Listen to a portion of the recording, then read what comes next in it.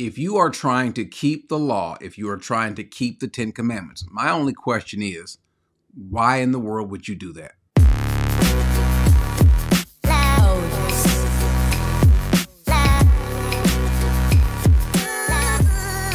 There is a danger to people who might even have good intentions, or maybe it might even reveal that they don't have good intentions at all.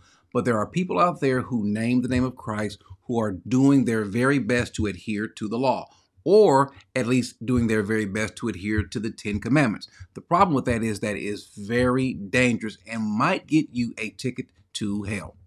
Now, I want to make it clear, there is a difference between someone that is trying to keep the law versus someone who does not violate or offend certain tenets of the law. The difference is the person that's trying to keep the law is trying to guard, trying to regard it, trying to hold it, trying to make that be the reason why they either stay saved or become saved. That is a person that's trying to fulfill all the dictates and reach the lofty standards of perfection that the law dictates. The problem with trying to keep the law, even the 10 Commandments, is that once you violate them, then you violated, if you violated one, you violated them all. And then what's required once you violate that? Well, what's required if you violate the law is a sacrifice. Two problems with that. One, the sacrifice that you would have to give according to the law is done away with. The only other sacrifice is for those who are not trying to keep the law. I understand that a believer would want to not sin. I get that. The problem is that's a hard issue to overcome, and we should, as we live, we should sin a lot less than we did in the past. We'll never get to the point to where we sin less. And if a person says they do not sin, well, then John says that person is a liar. But if you do, we do have an advocate for us. That is Jesus Christ, our Lord. He is our advocate. Now, the question was kind of broached to Jesus by a scribe. Remember, these are the people who at the time wanted to kind of test Jesus to see if maybe he was guilty of violating any aspects of the law. And so you would always have this constant friction, this battle between the Pharisees and the scribes. Well, in Mark 12:29, one of the scribes comes in and asks him, verse 28, let's start there. It says, one of the scribes came and heard them arguing and recognized that he had answered them well, asked him, what commandment is the foremost of all? Jesus answers, says, the foremost is, hear, O Israel, the Lord our God is one. Now, we'll come back to that in just a second. But the interesting point is, notice what he did not go to. One, he did not go to the 10 Commandments. There is a knee-jerk response amongst Christians when they hear the word commandment. Go back to verse 28. When they hear this word commandment, antele, which means a command, a charge, a statute, teaching, they think naturally 10 Commandments, commandment, 10 Commandments. And so therefore, when they hear commandment, they naturally go to the 10 Commandments. Jesus' commandments aren't only limited to the 10 Commandments. They are more exhaustive than the 10 Commandments. And so even still asking which commandment is the most important commandment, notice that Jesus did not go to the 10 Commandments. Instead, he went to what we call the Shema, which is found in Deuteronomy 6. He says, the foremost of it is, hear, O Israel, the Lord our God is one. And you shall love the Lord your God with all your heart, with all your soul, and with all your mind, and all your strength. He says, then the second one, that is this, you shall love your neighbor as you love yourself. There is no other commandment greater than these. Why is that? Because in fulfilling that, everything that God would want you to do, everything that God would want you to adhere to, whatever he might not want you to violate, it's all covered in that. The problem with the law is you are helpless when it comes to trying to keep the law perfectly. And this was also reiterated in Matthew 22:36 when it says, teacher, which is the great commandment in the law? And he said to him, you shall love the Lord your God with all your heart and with all your soul and with all your mind. And so he said the same thing that was stated in Mark chapter 12. So if you want to keep what God's commands are, what Jesus has commanded us to do, love him, regard him as one, love him, and then love your neighbor. Notice what he did not do. He did not run through the litany that sometimes people will do in going through the 10 Commandments. Does that mean we ought to intentionally violate or go against the 10 Commandments? No, obviously not.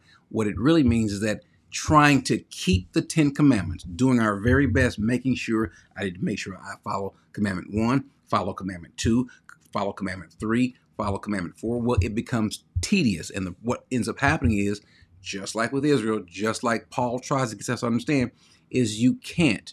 You have an issue. Now, with Israel, their issue was what? Their heart. God tells them, circumcise their heart. They don't do it. They can't do it. So what is God's remedy? He says, I will circumcise your heart. And then as he says in Ezekiel 36, he says that I will put my spirit in you and I will cause you to walk in my commandments or my teachings or my statutes. Same thing. And so having the Holy Spirit in you is all that's required, because what does he say in 36 verse 27? That in having that, I will cause you. The word asa, I will cause, I will make you to walk in my teachings, even if you're not fully sure what all of his teachings are. We're going to get to that in just a little bit. But there's a problem that we have on the board. That is, there are people that are intentionally trying to keep the 10 Commandments. There are people that are trying to keep the law or different aspects of the law. The problem is those that live by the law, they will also be judged according to the law and then ultimately die by the law. What we have today are modern day Judaizers. These were the people who wanted to compel the Gentile believers to become Jews or adhere to Judaism and then convert or then place their faith in Christ. But what they really had in mind was really still keeping the law. Now let's be clear. Many people who want to keep the law want to do so to show themselves, want to have something to boast and to brag about. Not all, but many do. Some do so out of ignorance. Some do so because they think it's the right thing to do. But if they're honest with themselves, they realize they can't do it. They can't do anything but fail according to the law. When you compare your works, what you do according to the dictates of the law, you will fail 10 times out of 10. And then Paul brings this up with these Judaizers then, even for the Judaizers of today, because we do have modern day Judaizers. In Galatians 1, he says, I am amazed that you are so quickly deserting him who called you by the grace of Christ for a different gospel. Now think about it. This isn't just there because they were doing something that's unheard of. This is what we're even seeing today. You are abandoning Christ for a different gospel, which is really not another gospel.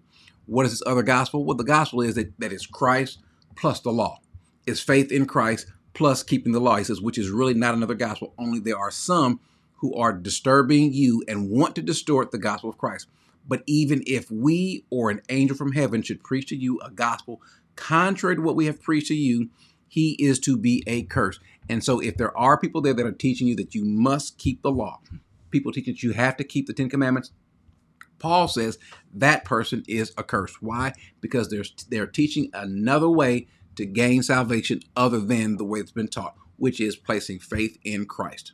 Now, Paul goes to even more detail as we go further into Galatians. Remember, this is the whole point of this letter because of these Judaizers that are coming. Notice what he says in chapter 2, verse 16, knowing that a man is not justified by the works of the law. Justified means to be declared right and treated as such. Declared right by who? By God. So you are not in right standing by God because of the works of the law, doing or keeping the law, but by the faith of Jesus Christ. Even we have believed in Jesus Christ that we might be justified by the faith of Christ and not by the works of the law. So not by doing anything of the law will it make you justified. For by the works of the law shall no flesh be justified. Now, it's vitally important that we get what Paul is trying to say and relate what he's trying to say with what people are trying to say also today about keeping the 10 Commandments, about keeping the law. We'll come back to the 10 Commandments in a second, but apply that and see how that works in regards to this verse. Verse 17, but if we seek to be justified by Christ, we ourselves also are found sinners. Is therefore Christ the minister of sin? And what's his statement? Well, God forbid. No, he's not. For if I build again the things which I destroyed, I make myself a transgressor. For I, through the law, am dead to the law that I might live unto God. I am crucified with Christ. Nevertheless, I live, yet not I, but Christ who lives in me. And the life which I now live in the flesh, I live by the faith of God, who loved me and gave himself for me. So what's in us is Christ in us, who's working in us. Not me trying to keep the law or aspects of the law. It's just simply me yielding to Christ and letting him work through me. In that, what will happen? Will I ever offend if Christ gets his way in me? Will I offend what God wants us to do? No, I will not. We'll come to that more so a little bit later. But go to verse 3, chapter 1. He says, you foolish Galatians, who has bewitched you, before whose eyes Jesus Christ was publicly portrayed as crucified? So who's fooling you? Who's messing you up? He says this is the only thing I want to find out from you. Did you receive the Spirit by the works of the law. In other words, did you receive the Holy Spirit by keeping the law? Any aspects of the Ten Commandments included? No, obviously not. Are you so foolish, having begun by the Spirit, which is by faith in Christ, are you now being perfected, being kept, being completed by the flesh, by keeping the law, by keeping the works, by keeping the Ten Commandments? Did you suffer so many things in vain, if indeed it was in vain, that is, if indeed you are a believer? So then does he who provide you with the Spirit and works miracles among you do it by works of the law or by hearing with faith? Now, this should be pretty clear. Anyone that is trying to, and granted, there's nothing wrong with the Ten Commandments. There's nothing wrong with the law. There's nothing, matter of fact, Paul makes that point. There's nothing wrong with the law. The problem isn't with the law. The problem is with us, which is why we place our faith in the one who doesn't have a problem with keeping the law, who doesn't have a problem with obeying, who doesn't have a problem with sin. He has no sin problem. We do. Now, look what it says in verse 10. For as many as are the works of the law are under a curse, for it is written, cursed is everyone who does not abide by all things written in the book of the law to perform them. So that now that no one is justified by the law before God is evident.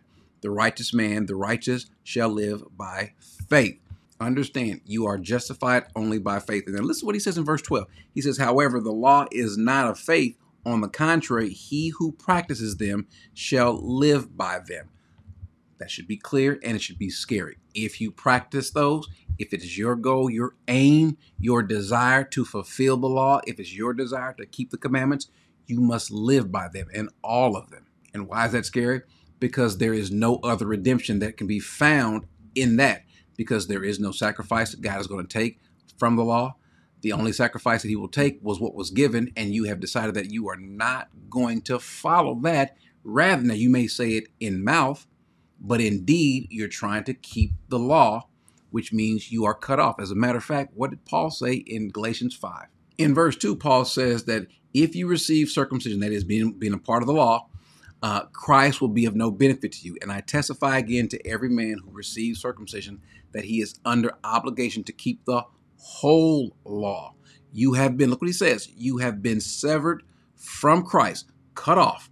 You who are seeking to be justified by the law, you have fallen from grace. Anyone that is trying to be justified by keeping the law, which part of the law? Any part of the law. If you think I've got to keep this, and this, or this, I don't have to keep that, but I got to keep this, it doesn't matter. You are cut off, because if you only keep one aspect of it, you are required to keep all aspects of it. That is his point. Does that mean that there are no commandments of Christ that we should not keep? That's not what it's saying at all. As a matter of fact, John 14:15 says, if you love me, you will keep my commandments. Now, again, don't have the knee-jerk response to think that he's speaking of the 10 commandments, because what did he just tell us was his commandments? Well, he gave us two. Regard him as one, the Lord our God is one, and love him with all your heart. And then the second one is to love your neighbors. If you do those two things, you are good. There's no problem that you have to worry about. Are you going to keep both of those laws, fulfill it perfectly? No. That's why we rely on the Christ that's in us. But are we saying that the 10 commandments are of no value? No, what it really is a guide. Now, here's the interesting thing.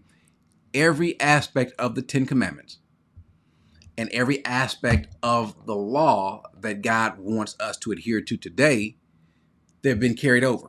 Think about this. All 10 commandments have been carried over, except for one, that is to keep the Sabbath. The Sabbath is not enforced. We are not required to keep the Sabbath. If you want to keep the Sabbath, fine. You are not required to do so. Every other of the other 9, they all have been reiterated in some way, shape, or fashion. 1 Corinthians 8:6 and Mark 12:29 covers the first one. You should have no other gods before you. 1 John 15:21 and Acts 5:20. We cannot have any idols. That's covered as well. So here are the first two that have been reiterated in the New Testament. So should we have any other gods or any idols? Obviously not, because it's been told to us, to the church. What about taking his name in vain? Well, if you take it as just using his name flippantly, well, that's covered in the New Testament. Or if you think that it's just calling yourself a Christian when you really are not, that's also covered as well. Jesus said, not everyone who says to me, Lord, Lord. So however you take using the Lord's name in vain, that's also reiterated in the New Testament. What about honor your mother and father? Well, Ephesians 6 covers that. Do not murder. Well, 1 Peter 4:15 covers that, as well as do not steal. It's also covered in 1 Peter 4. Do not commit adultery. That's also covered in 1 Corinthians. And again, the only commandment of the Ten Commandments that is not reiterated is to keep the Sabbath. Why? Because Jesus is our Sabbath rest. We are not trying to keep that. We are trying to keep him. We're trying to be in him, I should say, not trying to keep him. We are kept by him, and that's the rest that we will enter into. But again, we're not called to keep any aspect of the law. As a matter of fact, when they were trying to figure out the church, these Jewish leaders of the church were trying to figure out what should happen to these Jews, what should they keep, what tenets of the law should they keep, if any, what burden should be put upon them. What did they say? If we go to Acts chapter 15, and I want you to notice this argument, this issue that comes up in the church. This issue is, should the Gentiles have to observe the law of Moses, which is the law, including the Ten Commandments? Should the Jews have to deal with any of that? What should we require the Gentiles to do? Now remember, this is a Jewish-led church at this time. The leaders of this church are Jewish apostles. And notice what it says in verse 1 of chapter 15. Some men came down from Judea and began teaching the brethren, unless you are circumcised according to the custom of Moses, you cannot be saved. And when Paul and Barnabas had great dissension and debate with them, the brethren determined that Paul and Barnabas and some of the others should go up to Jerusalem to the apostles and elders concerning this issue. Therefore, being sent on their way by the church, they were passing through both Phoenicia and Samaria, describing in detail the conversion of the Gentiles, and were bringing great joy to all the brethren. When they arrived at Jerusalem, they were received by the church and the apostles and the elders, and they reported all that God had done with them.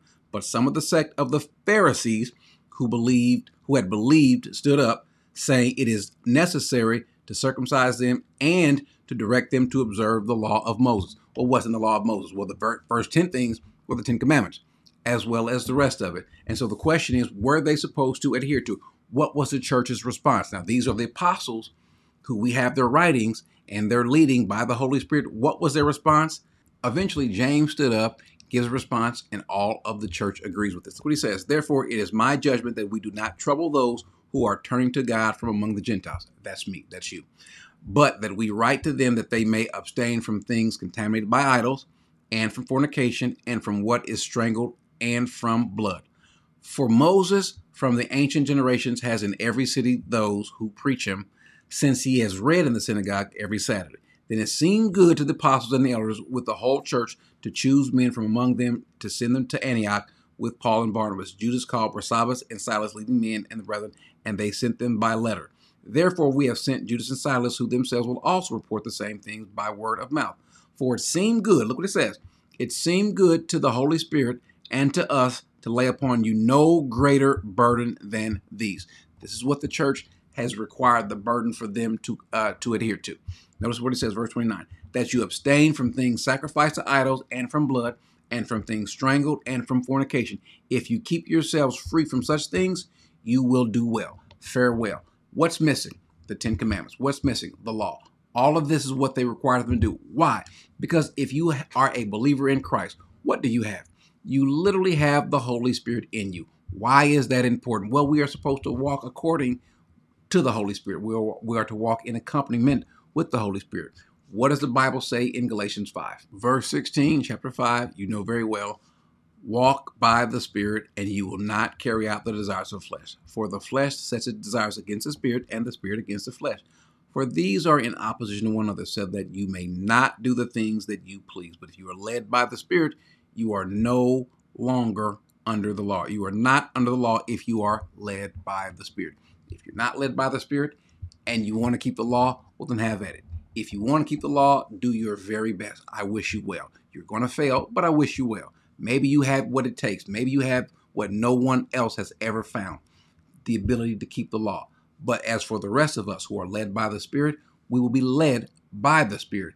And what will we not offend? We will not offend any aspect of the law, because the law is not of our concern.